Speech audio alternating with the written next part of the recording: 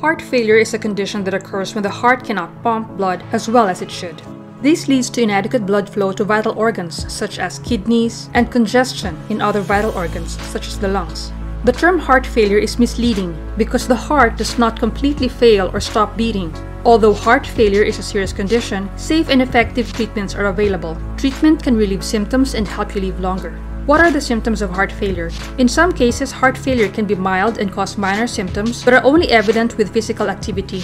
Other times, it can be severe, causing symptoms at rest or even life-threatening symptoms. Heart failure can cause tiredness or weakness or make you feel lightheaded or dizzy. It can also cause trouble breathing, which might lead you to be less active or to need extra pillows at night to sleep. Heart failure can also cause a racing heartbeat even while resting. It can cause swelling in your feet, ankles, and legs or in your belly. Heart failure can cause weight gain, but it can also cause unintentional weight loss in severe heart failure. It can also cause frequent peeing at night.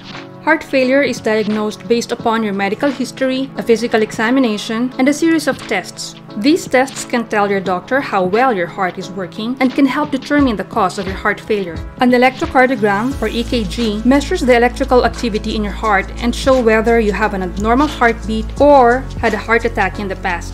A blood test known as brain natriuretic peptide, or N-terminal proBNP, is high in people with heart failure. A chest X-ray shows if there is fluid in the lungs and the general shape of the heart and large blood vessels in the chest. An echocardiogram, which uses sound waves to create a picture of your heart as it beats, shows the size of the heart chambers, how well the heart is pumping, and how well the heart valves are working.